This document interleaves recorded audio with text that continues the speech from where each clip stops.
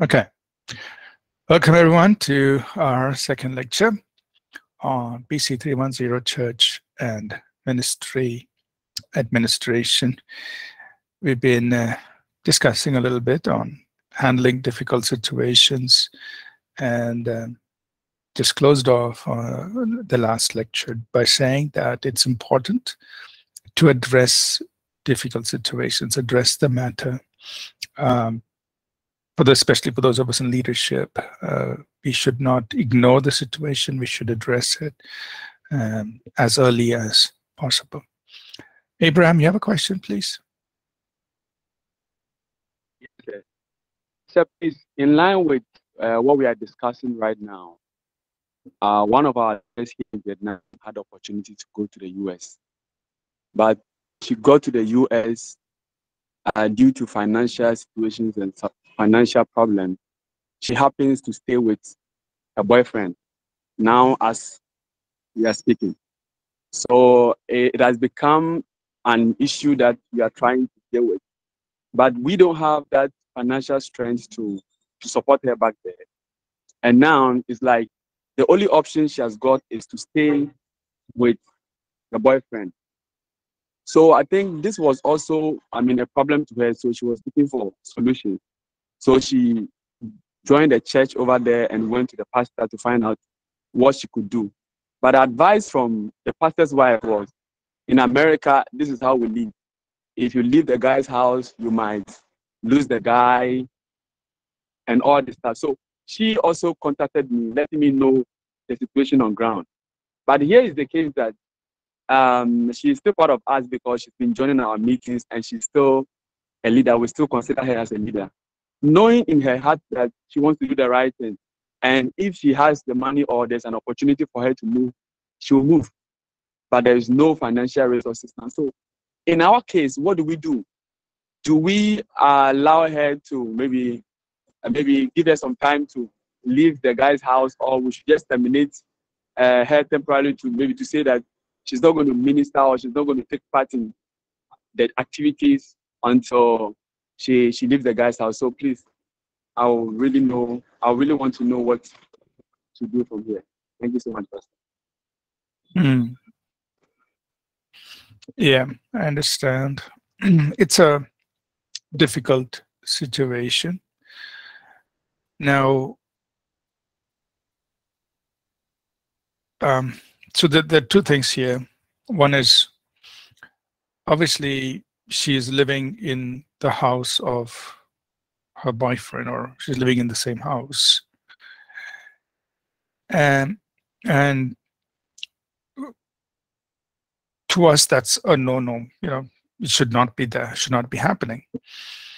But what really is wrong is if they were in, intimate or in some physical relationship. That's the wrong thing. Like if, example, if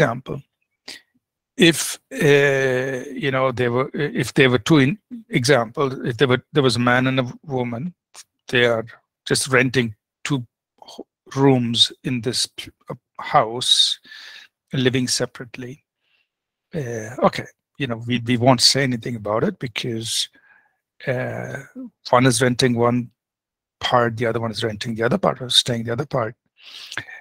And we are not assuming any physical relationship between them. Right? I'm just speaking in general terms. So I think the most important thing is that there should be no physical relationship. Now that's very difficult, obviously, if you're living in the same place and we don't know what's happening. So there's a big question mark there. But I'm just pointing out what would be the real problem. The problem is not necessarily that they are renting 2 rooms or staying in 2 separate rooms. The problem is there should not be any physical relationship.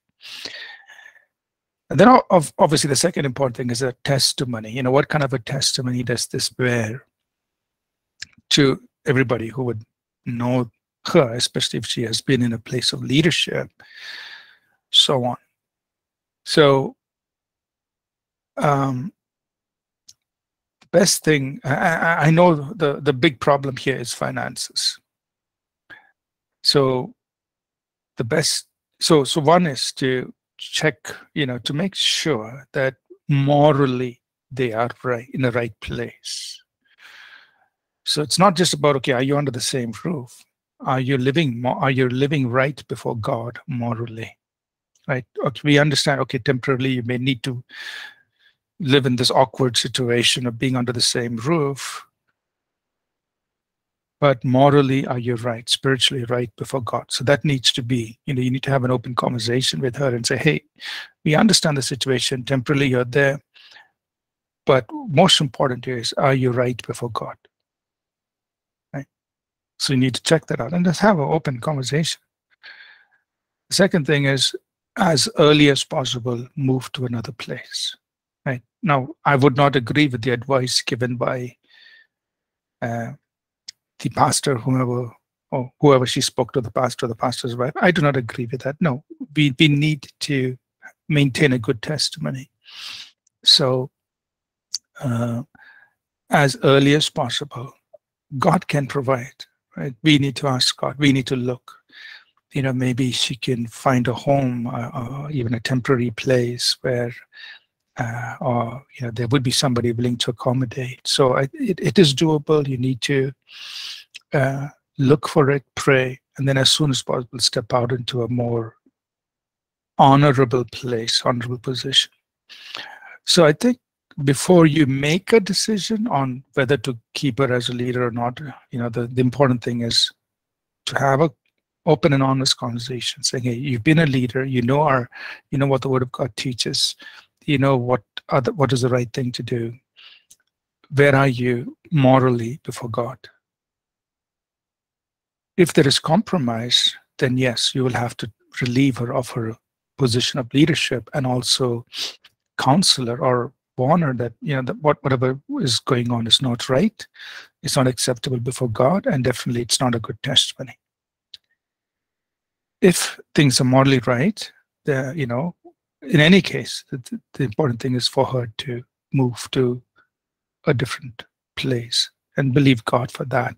Even though financially it's difficult, God can still provide. And okay, yes. You got it? Okay.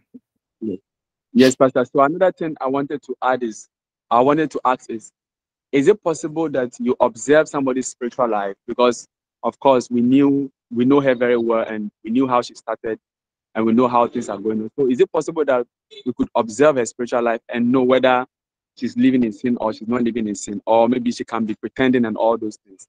Is it possible to look from that angle, or I have to probably go into asking questions and finding out? I mean, definitely you can observe, but I think it's better to have an honest conversation, because this is not something we shouldn't be making assumptions. So it's always good to just, 2 or 3, whoever the leaders are, say, hey, we just want to make sure morally things are right. Otherwise it's not acceptable. So it's good to have an open and honest conversation. Okay, Pastor. Thank you so much. Yeah. Roshan? Yeah. Pastor, I mean, what if they are not honest when you have a discussion with them in regards to personal matters or in regards to sin? So how do you tackle that? How do you know? So let's, in the same scenario, and I'm not presupposing anything about this person. We don't know. I'm just using it as an example. So let's say, the leaders here have a conversation with her and saying, hey, it's a very awkward situation, but we understand that temporarily because of financial needs, you're under the same roof, but it's not right. Now, most importantly, are you living morally right before God? There's no physical thing going on, and you're living in separate rooms and so on, and you're looking for a place to move out to, so you're having an open and honest conversation.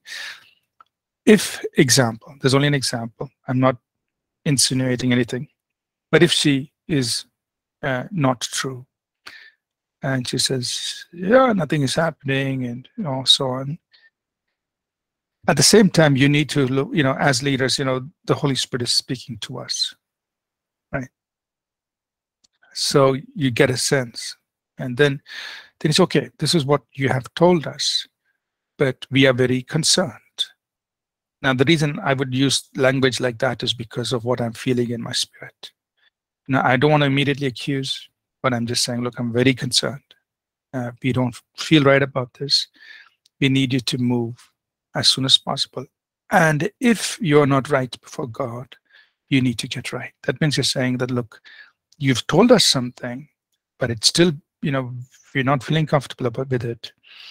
Of course, everything goes back to the individual, right? We can't force anything on a person. They need to be honest before God. That's most important.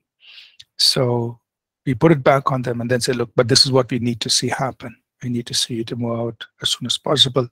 And until that time, is it okay that we don't have you in a place of leadership, because it's affecting, the testimony is affecting, a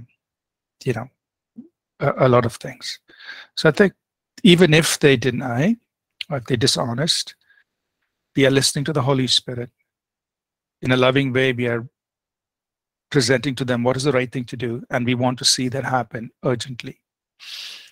And we leave it there. And the thing is, God will work, depending on where that person is before God. God will work things out. Thank you, Pastor. All right, lots of questions here. Elisha's question is, should church employees have their social media accounts monitored by the employer? So, I mean, this is just my opinion, is, everybody's free to do whatever they want with their social media accounts and so on. We don't monitor. We don't do it. I feel that if, we cannot monitor everything people do in their lives. That's not what we are called to do. And we should not be doing that. We are not, we're not policing people. We are pastoring people. To pastor means we are, of course, we're overseeing them, but we're really imparting into their lives and teaching them how to live right, which will definitely show up in their own social media accounts. And so we don't monitor their social media accounts. They're free to do whatever they want. But if something comes to our notice that's wrong, we will definitely alert them to it and handle it. But that, at least in our experience here at APC, that has not happened. But definitely, if there's something wrong, it should be addressed. Yeah. Okay. All right. Let's move forward into the next few topics here on church staff management. Last few things. Usually we conduct an exit interview. So when somebody's leaving the organization, the HR person will talk to them, just ask them some basic questions about their experience. And if they have any feedback, they can. But we have to keep in mind that some of the things they say may be tainted by their, by whatever they're going through. So we do ask them questions, to ask them for the feedback about their experience. But then we actually invite them to give it in writing. So we have a simple document, right? And they give it to us on the last day at the time they're leaving. So that means they are completely free to say what they want, and nothing is going to be held against them. They are, free.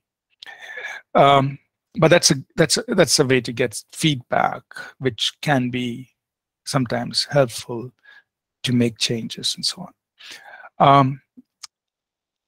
Another point is, there are labor laws, of course, in different parts of the world. So whatever the labor laws are, make sure that your Christian organization is following those laws, right? So you need to be aware of it, and you need to be following those laws given by the local government. A few questions that have come up in the past. What can we do to help people grow within the organization? Provide training, provide opportunities, provide mentoring, and basically help fulfill their vision. So even though people are working in the organization, they have a personal vision. They would like to grow, in their calling, in their ministry, in their profession, in a certain way. So if you can help them fulfill their vision while they're also serving the vision of the organization, that'll be great. Provide resources, give them assignments, opportunities, things to do. Also provide feedback. Another question, how do we separate the personal life of the church staff and their work at church? So this is a big, let's say a big question, especially when it comes to church or Christian ministry. How just separating personal life and church work, because all of this actually, especially in the context of church and Christian ministry, everything is just, merged, because who you are is where ministry is flowing from. And yet you need this personal space. You need time with your family. You need time for yourself, where you're not doing church and ministry. So how do you keep that distinction? So it's because what we observe in many churches, many Christian organizations, all of this is a big jumble. Everything is all together, and there is no separation. And then what happens is the whole personal life gets swallowed up in church and ministry. They no more have anything called personal life. Everything is absorbed into church and ministry. And then at some point when they wake up, they realize they've never lived a personal life, or for a long time they've never had anything personal. And sometimes the pain, the regret can be very, very painful. And and people, so it's a very dangerous situation to come into that place. So it's important that we encourage other people to know that they should have their own personal life, time for themselves, time for their family. And then, you are doing ministry, you are doing church work, but keep these things separate. Now, so how do we do that? One is we try, as a church, the way we work, we try not to disturb people outside of work hours. That means I try, for example, I myself, I will not call people after 6 o'clock in the evening for church-related things, for work-related. I will not call them, or I will not call them before 9 o'clock in the morning. So that means I'm respecting, like, okay, this is the work time between 9 and 6. That's when I should call, unless it's an emergency. Or for example, if somebody has passed away, somebody's in the hospital, then of course I need to call some of my, somebody and say, hey, we need to go, so on and so forth. But otherwise, I don't. Right? I'm trying to be respectful of their time. And so what happens? Everybody starts doing that. So we don't disturb people outside the work hours unless it's an emergency. Then for staff who are working Monday to Friday, we will not disturb them on Saturday and Sunday. There are some staff who will work Saturday and Sunday, especially the pastors and others. So then their work happens on Saturday, Sundays. So we are respectful of that as well. When people are taking the day off, when they are on leave, when they are sick, when away from office, when we will not call them, we will not disturb them. So these are things we practice as part of our culture. Basically, we are saying we respect your personal life, we respect your time with your family, time away from church, away from ministry, we will not disturb. So that everybody understands that, so that when somebody is away from the office, don't call them, try not to disturb them.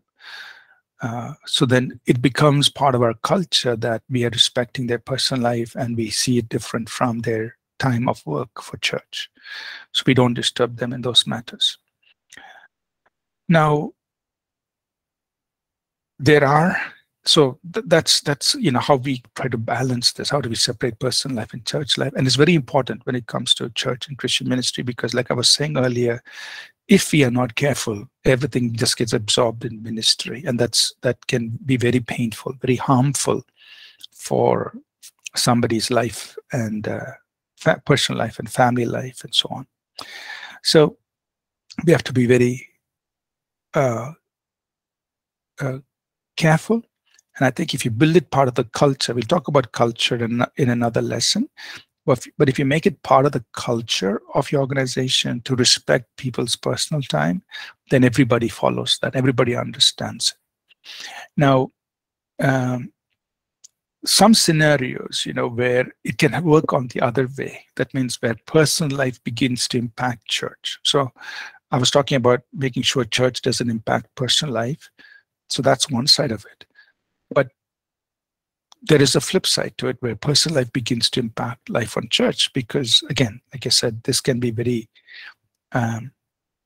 closely connected. So what are some of the scenarios? Suppose somebody's working for the church, but they have ministry outside. That means they may have their own ministry. They may have sometimes business things happening outside.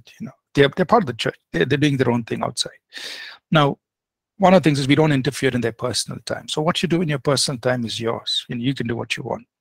But if that begins to affect what's happening in church, then we raise a flag. So example, if they start using their role as a pastor, as a leader to talk about their business, talk about whatever they're doing outside, or they use it to raise funds or to do promotions, or if they're having a certain kind of ministry or work, and there are other people in the church who are also having that similar type of ministry work, and then they're using their role in the church to compete with them, that's not good, And these are all real scenarios. I'm not making it up. These are things that have happened. So then we have to be very careful. So I usually talk to these people, especially if they're working in church or holding some position in church, and say, hey, you got to be very careful. Don't let what you are doing, in business or whatever you're doing, affect your role in the church. Sometimes they have a poor testimony outside, and then it affects what they're doing in church. So if the testimony outside the work is not good, and people observing them, sometimes I've got calls and messages, hey, we saw so and so doing this, and he's a church staff. Then hey, so their testimony outside is affecting their role in the church, and so I'll have to have conversation with them, address that.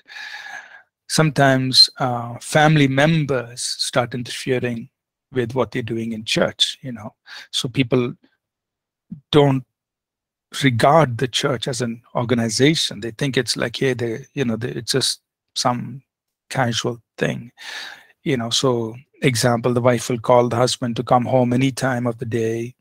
Hey, no, this working for a church is like working for an organization. They're not just free to go. They have to work 8 hours. And so, if that kind of thing is happening and it's disrupting the work of the person in the church office, then that matters also. That's something that needs to be addressed. Or, if their wife is expecting the husband to be home, or you're not allowing them to travel or to do, whatever the work needs to do, then that's a family constraint. We have to address it. And very important, no personal business dealings with church people. So sometimes, I've had to address scenarios like this where somebody has been given a role in the church, sometimes even a pastoral role. They are doing their own business outside. We don't interfere with that. But then what has happened is they begin to engage with people in the congregation. So we tell them very clearly, see, if you have a pastoral role, no business dealings with people in the church. No. But then they violated that. And then I've had to ask them to, step down. And of course, there is this, there's been situations that I've tried to resolve and so on and so forth, but it becomes very messy because somebody's in a pastoral role, they're having their own business and they get into business dealings with people in the church. It affects their role as a pastor. And so, it just becomes a very, very messy thing. And these are things that have happened. And so we always tell them ahead of time, no doing that. That's not acceptable. But then if they still go out and, do those kinds of things, then that's where we have to address matters and take action. Last question is, how do you pastor church staff? So again, here's another big challenge where people are working for the church. We are doing ministry, but it's work. It's professional work, and also maybe ministering to people. You're ministering to people. You're doing professional work. It's work. You're giving your time, your energy, your skills, so on and so forth.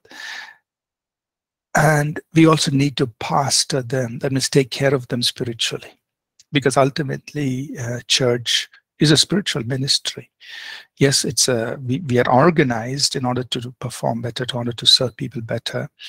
It's an organization from that perspective, but it is really a spiritual ministry. And so, while these are staff, they are working, they're doing what they're assigned to do, they also need to be cared for spiritually. And so, the challenge is, when do you speak to somebody as a staff, and when do you speak to them as a pastor? It's a challenge, because work matters. You have to talk to them as a staff. You got to do this.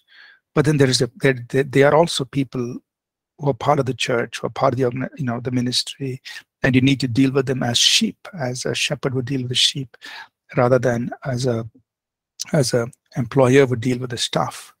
So when you do this, how do you balance the two? And in the mind of the staff, they also need to distinguish the two. Okay, now this person is talking to me as a pastor. Now he's talking to me as an employer, right? Or as a manager or team leader, whatever. In their minds also, they need to distinguish. They can't say everything as purely staff or everything as purely pastoral. They can't mix the two. And yet, as a leader, you got to also take care of them as a shepherd, not only as a employer, but as a shepherd. And both are there as responsible. So it makes this whole thing more challenging, more difficult. But how do you do it? And here are some things, you make personal time to talk to them as a pastor, right? So I'm not talking to you about your performance. I'm not talking to you about your work. I'm not talking to you about your ministry. I'm talking to you about you. How are you doing? How is your family doing? Where are you spiritually? So you have those casual conversations, and you know that they know that, and you know that you're just speaking to them as a pastor rather than as an employer. And you make opportunities for them to do ministry that will enhance them spiritually. So this is not quote unquote work. This is not something where your performance is going to be watched. This is more of you growing as a believer, right? So you're creating those opportunities, giving them those opportunities.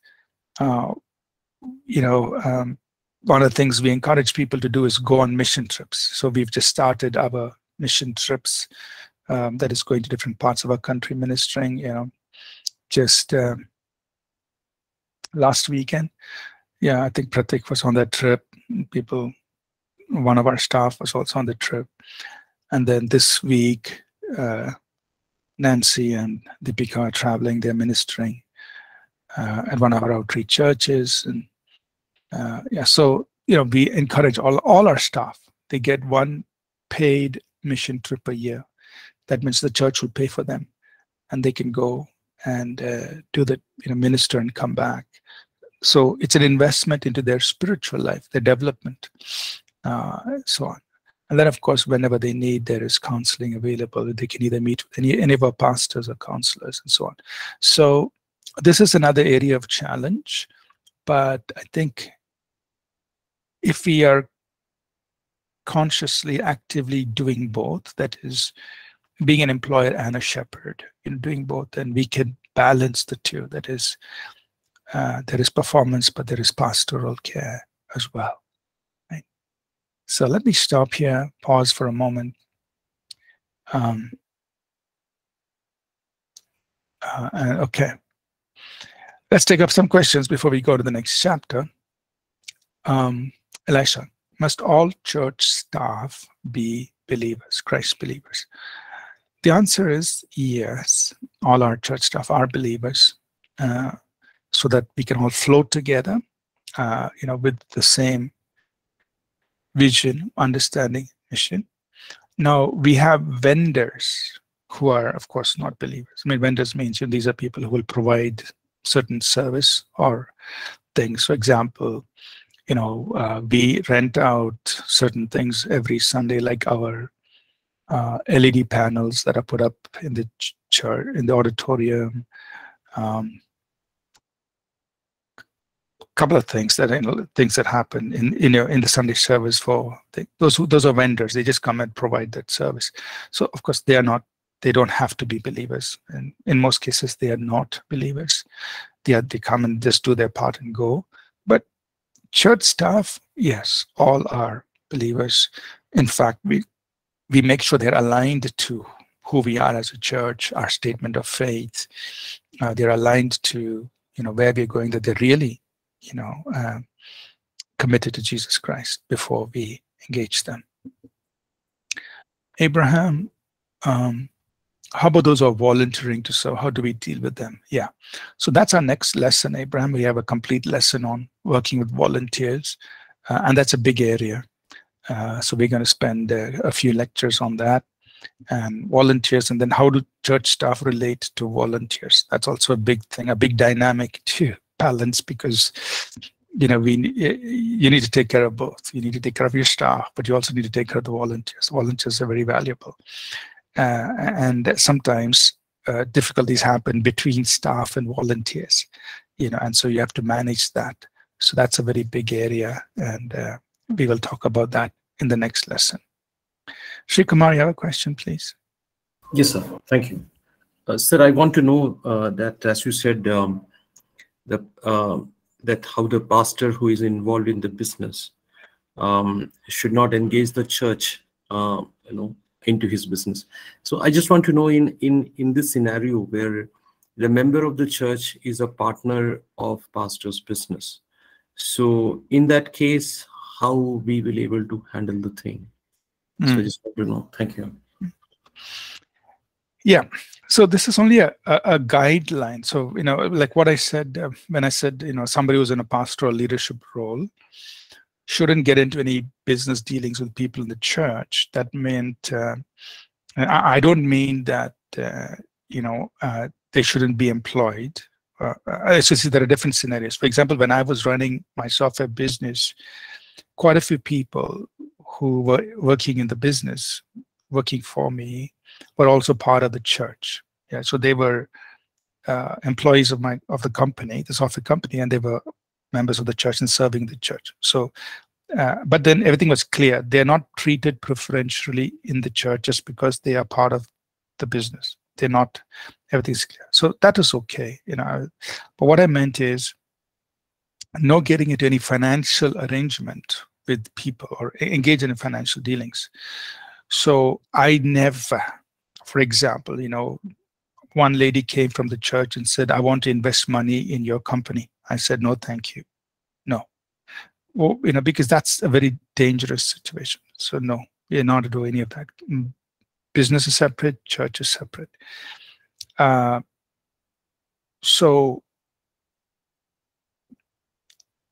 in a situation where a pastor has somebody from the congregation as a business, is running a business, somebody in pastoral position running a business, and he's got somebody in the congregation as a member or a partner in the business, it's so important to manage that properly. That means the pastor should not give any preferential treatment to that person in the church. In the church, everybody's equal, everybody's same. Now, for whatever reason, the pastor may have that person as a partner in his business. as long as if it's managed properly, it's okay. Otherwise, what will happen is, if something goes wrong in the business, and this has happened so many times, that person is going to badmouth the pastor. He's going to speak to so many people. Oh, pastor did like this, did like that. And, you know, if something goes wrong in the business, I'm saying, he's a partner within the business, something goes wrong, that person is going to create problems in the church. He's going to badmouth the pastor. He's going to, you know, just ruin a lot of things. So that's, and I, you know, so it has to be managed very carefully. So that's why I say it's better not to get into such kind of an arrangement. And I stayed completely out of it. There were a lot of people who would want to do that kind of thing with the pastor, but I said no.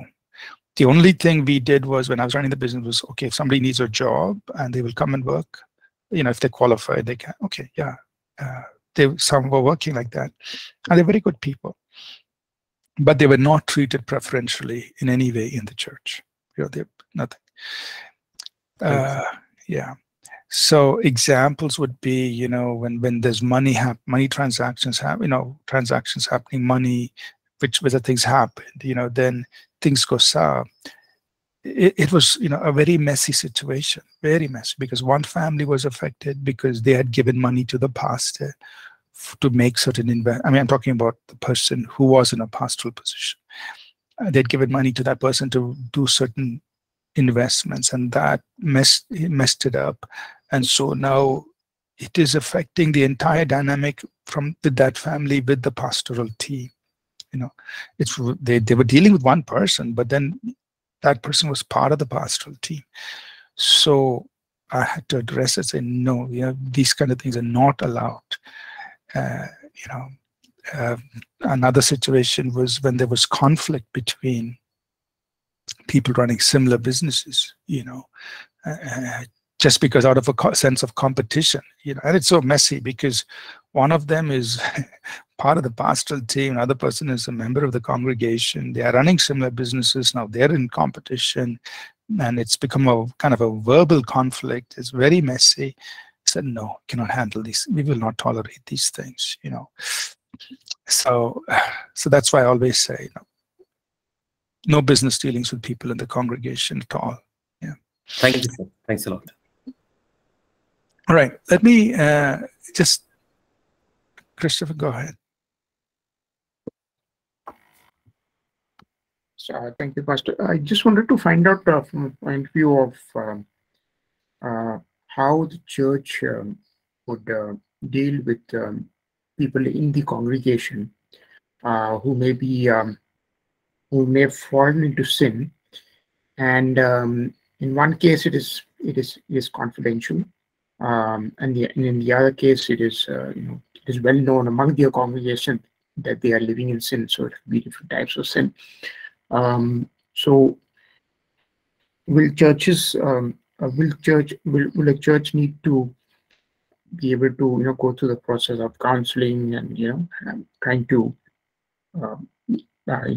have that those people work through that and overcome that sin, or could there be situations where it could be more drastic and they may need to ask those people to actually leave the church? Just wanted to find out if there is any sort of scenarios that would require that kind of action. Mm-hmm. Yeah. So the first part, definitely, if they are part of the church and this thing surfaces where they're living in sin, definitely that we get involved, or the pastor of that location will get involved to talk to people, and then it might, I might also get involved, and we have.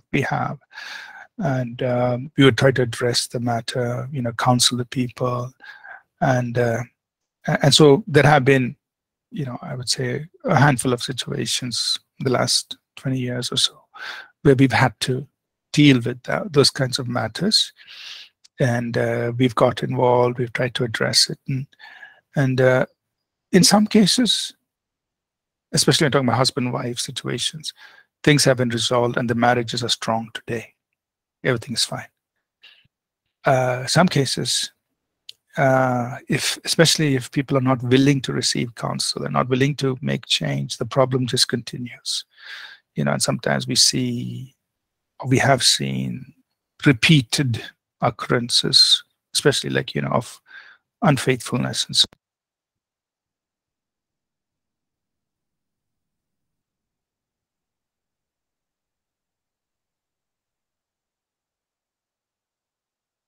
Sir, you're muted. Can you hear me now? Yeah. Yes, sir. Okay. Thank you. Thanks. Yeah. So we do get involved and we do address the matter. And, like I said, in some situations, things have worked out fine. Problems solved. Marriages are safe today and people are fine. In some cases, it's still ongoing, and because one of them is not willing to change. Now, about telling people to leave the church, that's something we would do. The Bible teaches us concerning that. And I'm just thinking of 1 Corinthians chapter 5, 2 Thessalonians chapter 3, 1 Timothy chapter 5 as references where such kind of a disciplinary action in the local church context is instructed. In these, at least here while pastoring at APC, I can think of right now, one situation where I've had to personally tell somebody not to come to church. Now, see, usually what happens is when you address a problem, sometimes people themselves leave the church. And that's a typical response. And I've seen it happen several times where there is a problem, we address it. Of course, everything is done privately, so nothing is done publicly. So I might meet with them. I would meet with them and I say, hey, what you did was wrong. This is the correct action to take. And instead of repenting and taking that action, they would just leave the church. So that's happened a few times. That means they're not willing to take the corrective action. They want to choose their own way, whatever, so on.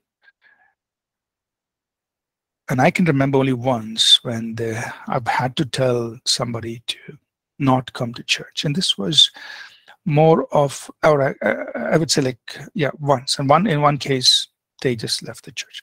And this was more of a kind of I don't know what to say, maybe like a theological disagreement. So it was kind of funny because many years ago, I was doing a sermon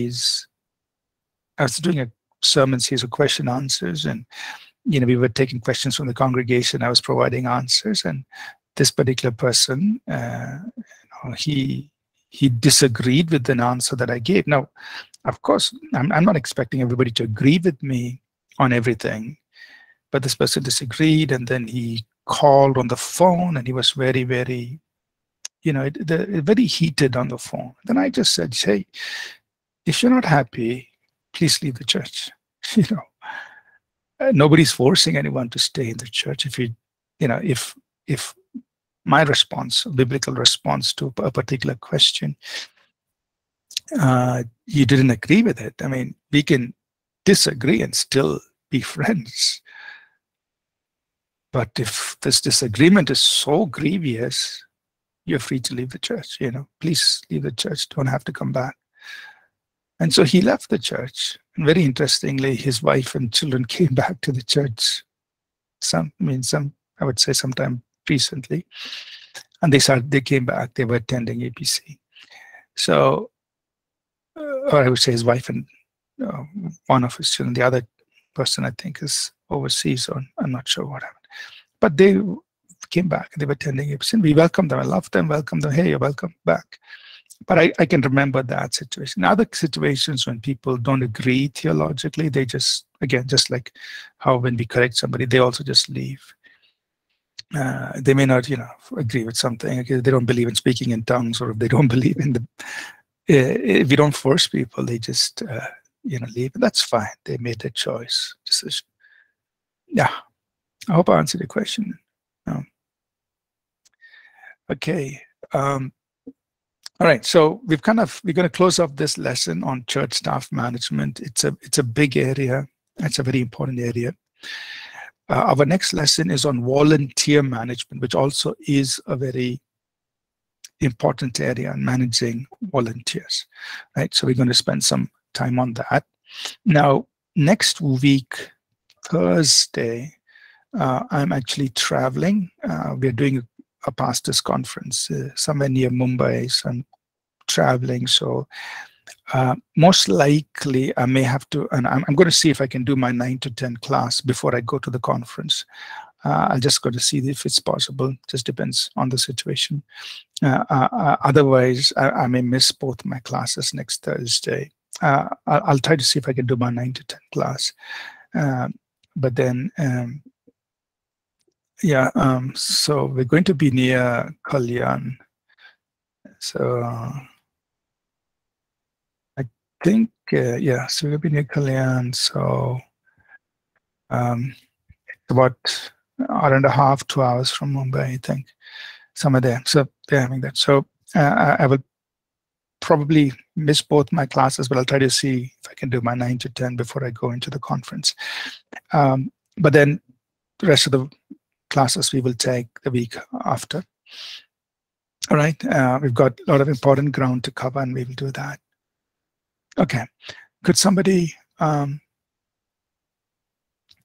close in prayer, and we will dismiss, please?